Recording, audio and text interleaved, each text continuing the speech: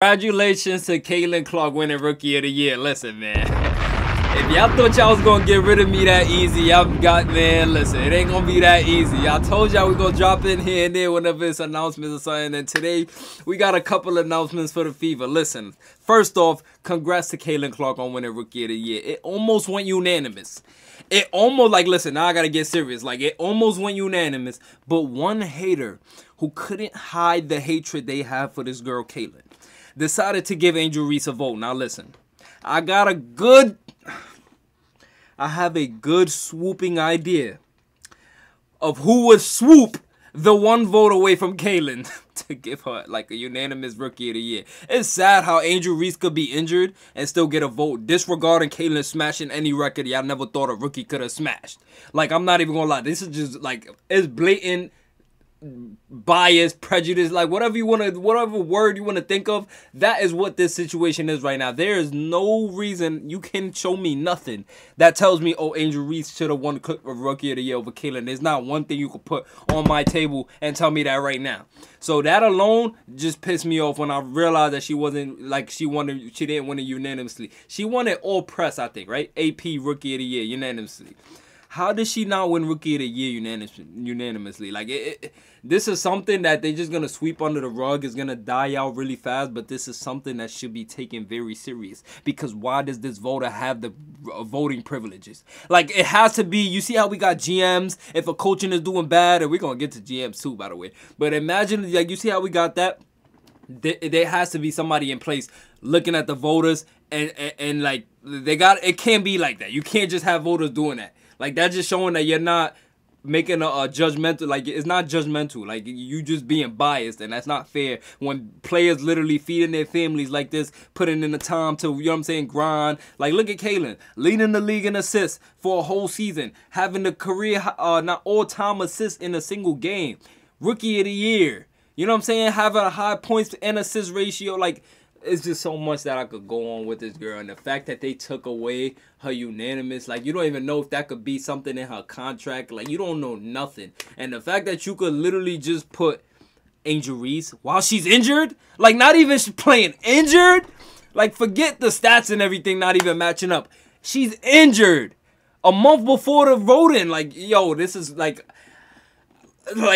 I know y'all all feel my frustrations. Like, there's no way I'm making it a big deal, because this is something that they just literally gonna sweep under the rug, and they're not gonna take it serious. This voter, like, man, listen, she swooped this vote away from her. And yes, like I said, I got a real good swooping idea of who would do something like that. Like, this is crazy, man. But listen, let's move on, right? MVP season is loaded for Caitlin. I hope she play with a chip on her shoulder. I hope C22 come and punch everybody in her mouth that's hating on her. Because this is something that they keep trying to do. I keep telling y'all, this is not no little soft white girl y'all dealing with. You know what I'm saying? She can hang with the niggas who. Like, I don't know how many times I'm going to say it. This girl is not just somebody who you could push over. And this is why I love Caitlin. She's gonna do it with a smile on her face. She's gonna do it professionally. She's not gonna talk about it. She's gonna act like she don't see it. She's still gonna give everybody their flowers. If you notice, she's never said nothing bad about Cheryl Swoops. Ever. Never said nothing bad about Cheryl Swoops. Never did nothing bad. All she did was break her records.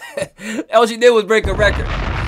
If that's why you mad, stay mad. You know what I'm saying? Like, listen, I'm all for somebody criticizing somebody, but like, when it's just outright hate, like, listen, first of all, I already said it before.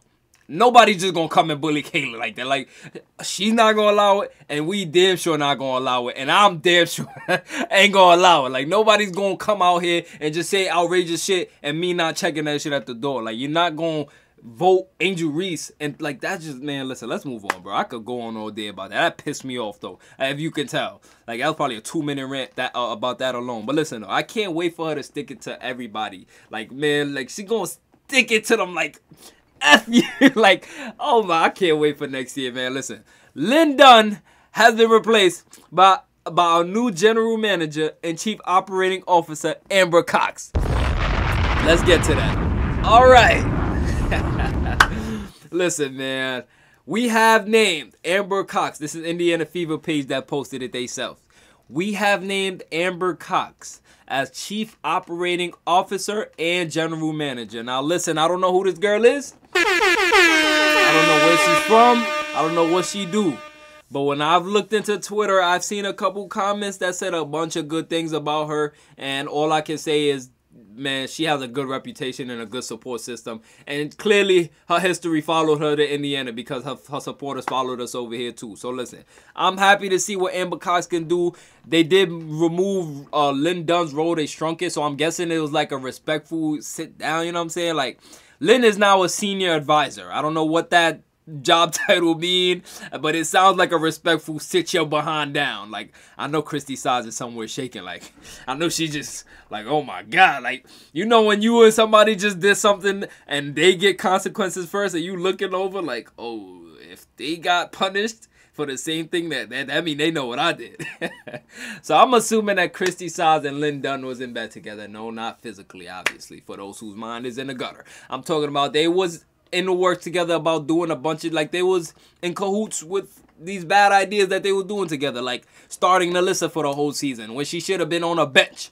It took an elimination game to start Temmie, and she splashed a three in Alyssa Thomas's face. Temmie could have been doing so much amazing things coming off the starting. Like, I mean, listen, we could go on and on and on about this. Let's just move on, okay? So listen, right? I'm gonna just be honest. She's a senior advisor, and like I said, I don't know what that means, but Christie size is nervous. The fans are out for blood. And I know y'all are too. Like, y'all obviously, y'all, like, you know what I'm saying? The fans are out for blood, and I love it. You know what I'm saying? Because something has to be done with sides. She cannot coach this team next year. She's stuck in her ways.